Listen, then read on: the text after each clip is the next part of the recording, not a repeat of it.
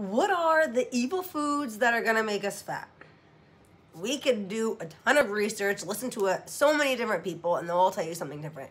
Give up your carbs, give up your sugar, give up meat, give up red meat, give up fruit.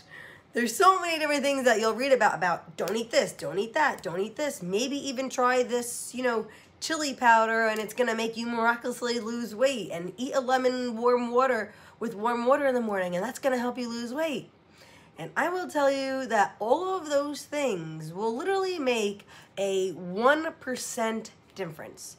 So we don't want to focus on any of those things because there are no such thing as evil foods that are going to make you fat.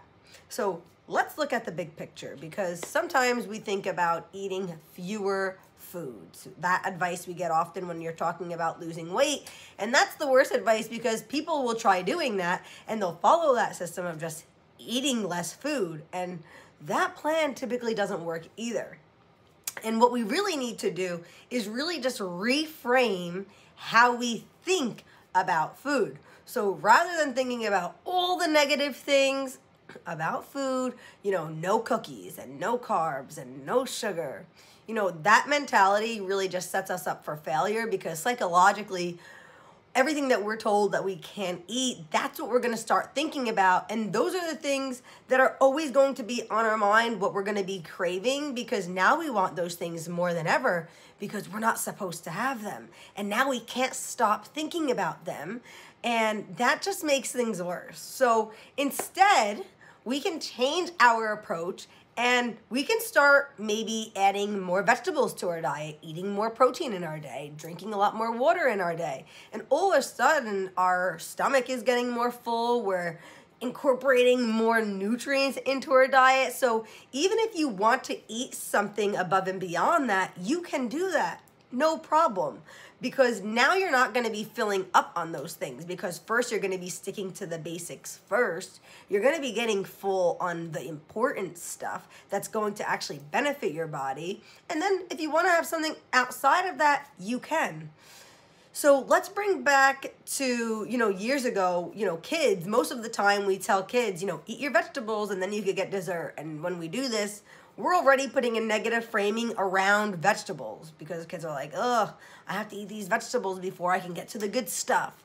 And instead, you actually want to frame that entire conversation differently for your kids to be excited to eat vegetables. You can tell your kids, all right, let's see how many different colors we can get on our plates. And now they're trying to incorporate more veggies on their plate, because now it's a game, it's exciting. They're trying to get orange and green and red. So when we're framing that as a positive, they're not looking at vegetables as good and ice cream as bad. So when we're framing food, it always has to be in a positive light. And unfortunately, 96% of people who lose weight always regain it. So how can you become part of the 4%? And the answer is really having flexibility. Most people go on diets and they remove themselves socially. They give up everything. They put a lot of pressure on themselves to just lose weight. And when you think about that from really a logical perspective rather than an emotional perspective, a logical perspective will tell you, if you have a cheat meal and maybe you have a day that isn't really moving you toward your goals, you may even call it a bad day, which I don't want to call it a bad day, because that's also not good terminology to use.